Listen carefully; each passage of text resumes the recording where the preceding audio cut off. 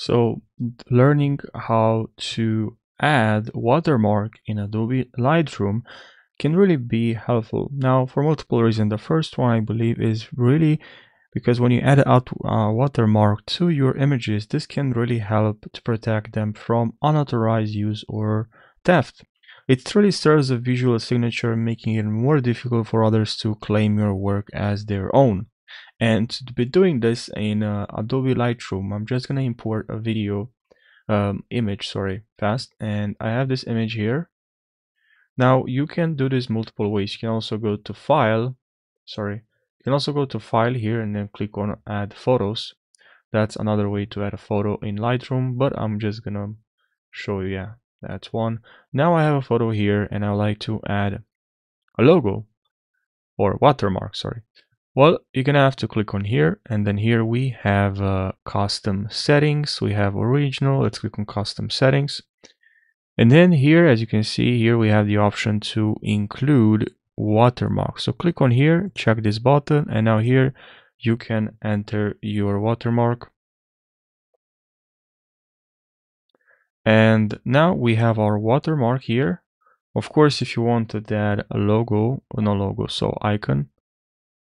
I don't know why I said logo. You can, let's just cancel this. And now I'm just gonna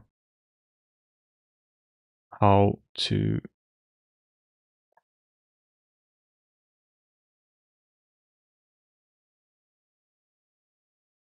now I have our logo, and you also have graphics here, by the way, but let's cover this first. We have font, you have style, you have color, you can add some drop shadow, which is good. You can also add the logo right in front if someone like is cropping your image from the bottom or from the sides. Then you know, you can actually add your watermark right in the middle, and then just decrease the opacity. Then you can increase the size, and now you can decrease the opacity about like this. You can actually rotate, you know, something like this, and that's how you add a watermark in Adobe Lightroom. As you can see, we also have graphics, so please choose a PNG or image. So you can also add a graphic, like a logo, to your photo. Now, well, I don't have one. I could add my own logo, but yeah, it's just you can add a logo. Then once you add a logo, you can rotate that logo. You can move it right in the middle where you want, decrease the opacity, decrease or increase the opacity.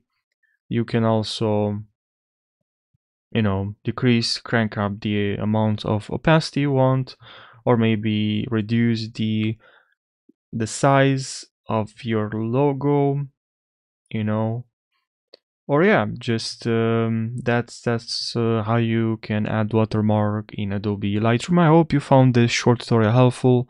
I hope this saved you time. If it did, make sure you like this video, really appreciate it. Subscribe, leave a comment down below, and thanks for watching and take care.